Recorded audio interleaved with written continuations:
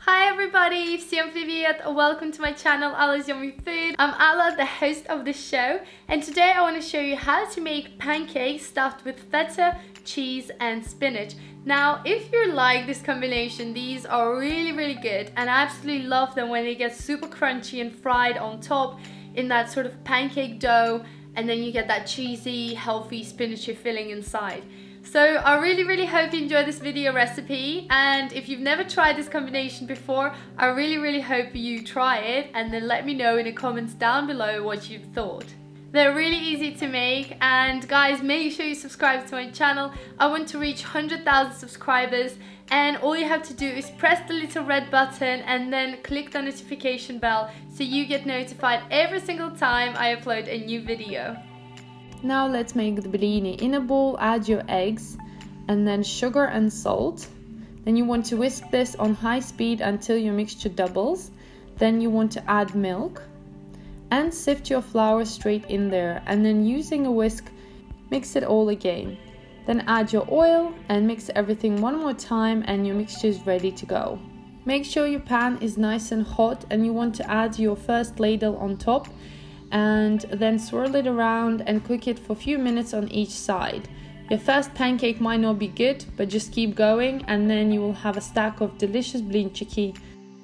Guys and girls, I have my recipe on my website at AllasYummyFood.com. You'll find full ingredients and also directions on how to make this. And also you'll be able to find loads of other recipes that I do for my channel.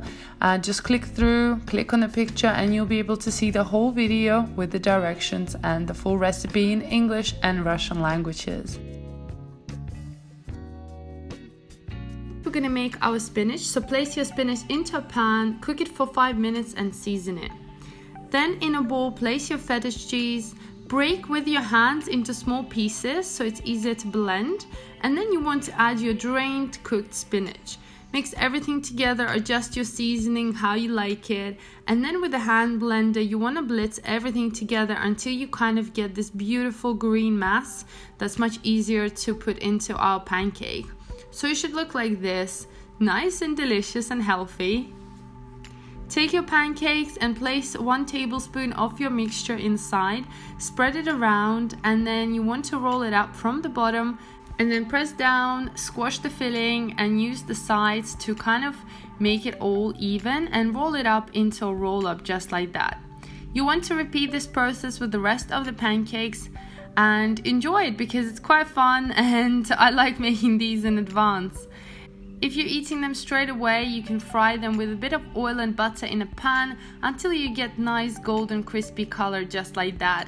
And then enjoy, serve them with sour cream or any sauce that you like. I really love them because they're super crispy on the outside, very creamy, delicious filling inside. And if you're a fan of cheese, these are for you guys. Thanks for watching.